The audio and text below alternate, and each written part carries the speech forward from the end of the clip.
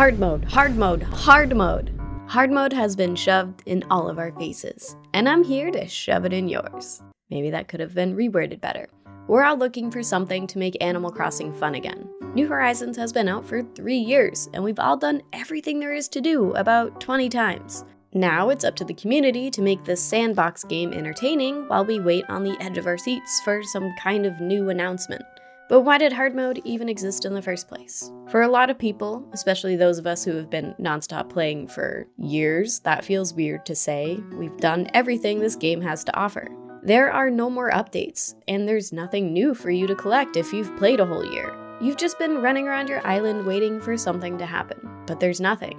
The same old beach, the same old Gulliver, the same old fish in the water. Like a typical sandbox game, it's up to you to continue to make your own fun, either with friends or by yourself, like the introvert that you are. That's where hard mode comes in. Hard mode is a game mode that exists everywhere, from board games to video games to life.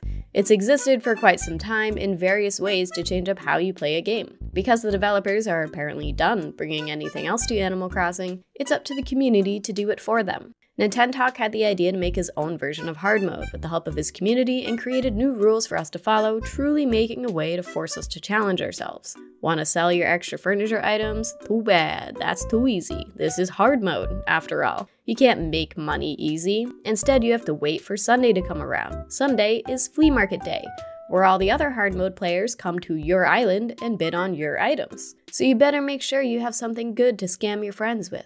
To earn bells from your friends. This is one of the few ways hard mode forces the community together. It takes this very single-player game of New Horizons and makes us rely on each other to proceed further in the game, which is nice when you're able to actually pay for the extras from Nintendo like Nintendo Switch Online, but you can still participate in hard mode without NSO. Most of the rules of hard mode don't need the help of other people. You don't need online to be able to play, like only being able to sell fish and bugs to CJ and Flick. Daily tasks like doing morning aerobics every day, and purchasing at least one item from Nooks and Ables. There are more difficult challenges, like only wearing clothes that you made yourself, and only being able to bury the 1,000 bells that you dig up from money trees. You're gonna be completely broke. This mode is no joke. Insert stupid joke here. Oh, this is a great script. Part of the challenge of this mode is you're gonna be completely broke, unless you're scamming all your friends during flea market day. What if hard mode isn't for you? What if you don't want to reset your island and would rather spend your time doing something else in New Horizons? What is there to do in this game after 3 years? You've probably mostly done everything. If you're listening to this, I'm sure you've completed your bug and fish collection over the years. But have you finished the art wing? Maybe you have, but maybe you haven't. Go do that.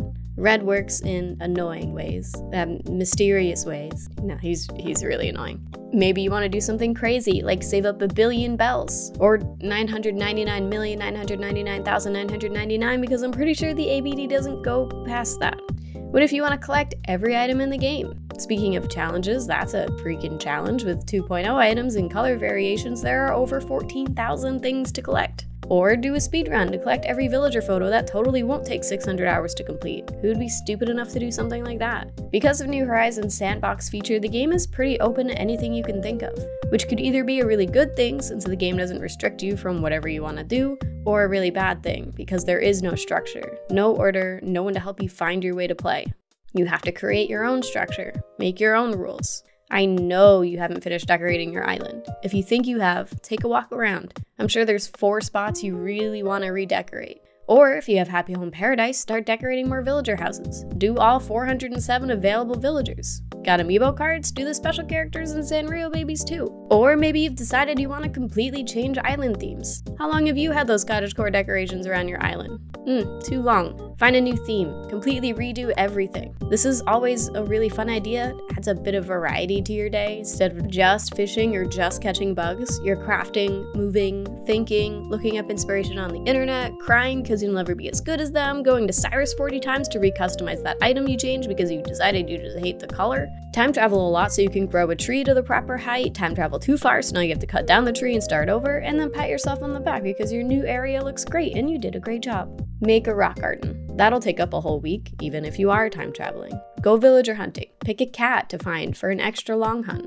You can't really play Animal Crossing for the month that you're villager hunting, but hey, now you have a cute cat. Go do your catch 100 fish in a row Nook Mile challenge that you probably tried that one time and then decided it was too hard because you caught 94 fish and messed it up and then turned off the game for 2 months. Craft every single item, but first you have to actually collect every single crafting recipe. Okay, I know this seems like an impossible task and the game was purposely made so you would have a difficult time finding all the DIYs, but it's a fun challenge to try to complete. Who knows, maybe you'll find some cool new stuff to decorate that part of the island you hate so much. There are countless activities to do in this sandbox life sim game. Find what's fun for you and add a challenge or two to the way you already play. I have a feeling we're gonna have to wait a little bit for a new mainline Animal Crossing game. Enjoy the game we have now and join the rest of us in patiently waiting for the next game to release so we can all have something brand new to play again.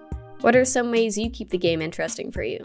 Let everyone know in the comments below, and if you need me, I'll be decorating my island that I've been decorating for 3 years. Bye!